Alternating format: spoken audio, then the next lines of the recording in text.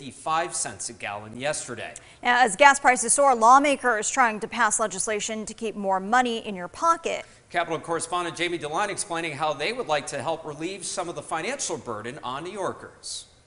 From driving your kids to school to picking up groceries at the store, every time you drive your car is costing you more at the pump. And now, even more so. You're going to pay your NIMO, or are you going to put gas in your vehicles to go to work? It's sort of kind of like, or you put food in your table and not travel as much. These are tough decisions families are having to face. These are costs that are just astronomical, and we're asking people to basically buckle up. No, we need to give them some relief. We need to give them some hope. Republican Senator Peter Oberacker represents Central New York. He is now sponsoring the New York Gas Tax Relief Act that, if passed, would suspend New York's gas tax until September. Currently, I'm told New York's tax on gasoline is about 48 cents per gallon, and diesel fuel is nearly 47 cents per gallon. 50 cents a gallon, as I said, could save up to $1,200 a year for a family living in a city like Schenectady. Assemblyman Angelo Santa Barbara is trying to pass similar legislation, but his would suspend the gas tax for a full year.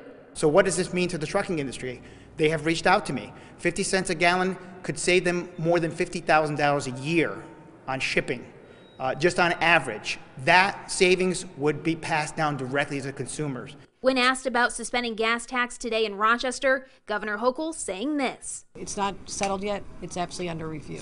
Reporting at the Capitol, I'm Jamie DeLine.